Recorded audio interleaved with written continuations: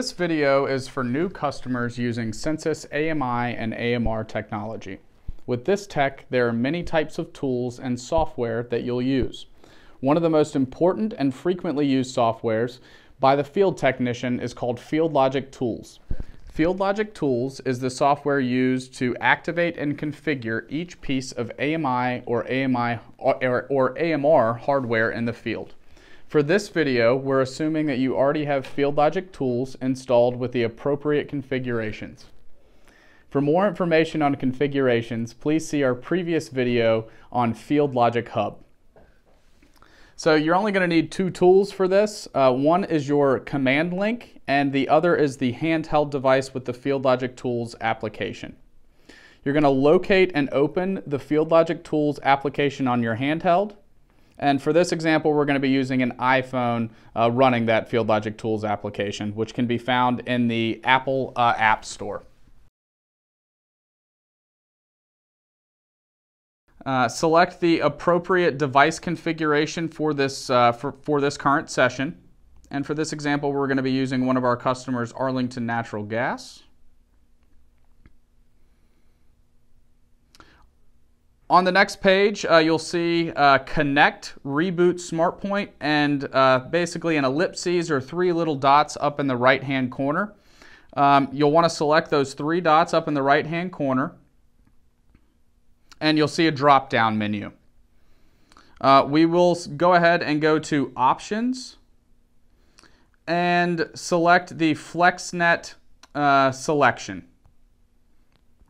This is how we ensure that the command link is appropriately connected via Bluetooth to your handheld.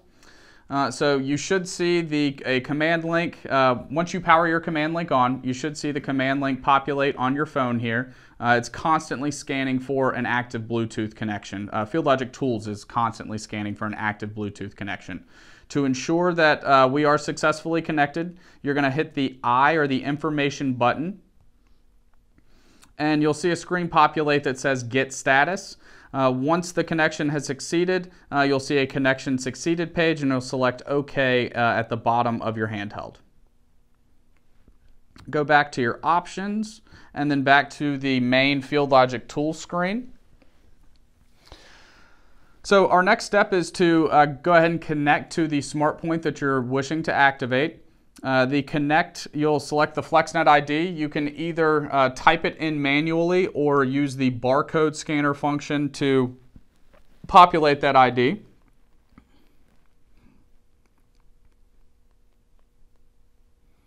And select Done. Once you've successfully connected to the smart point, you should see a screen that says the FlexNet ID and telling you that the device is not currently active. We will go ahead and select Activate. And once again, FieldLogic Tools will go through a series of prompts, in this case testing the battery to make sure that it is good to go. Select the appropriate configuration for the smart point that you have in front of you. In this case, it is a 300 GM with a 2-foot drive with 4 dials. So we'll go ahead and select 300 GM, 2-foot drive, and we'll enter the reading that you see on your smart point into the handheld. For this case, it's a brand new index, so it's going to be all zeros. And select Next. Enter your port 1 meter ID, and that port 1 just means that there's only one active communication port on each one of the residential smart points. Some of our other smart points, like the 700 GM, have 2 different ports for 2 different meters, or either a corrected or an uncorrected read. So we'll go ahead and enter the meter ID.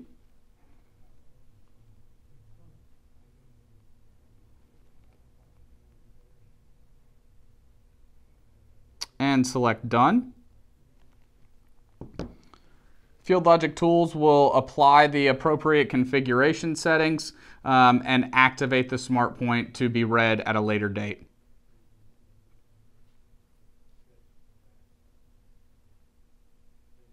Sometimes it takes a couple of minutes, especially if you are on an AMI network. The one we just programmed was for an AMR network. But sometimes with the AMI solutions, it can take a little bit of time to locate the towers and establish that connection to make sure that we will have successful communication after the activate is successful. So your next screen is going to just tell you just that, that the activation is a success. Select OK.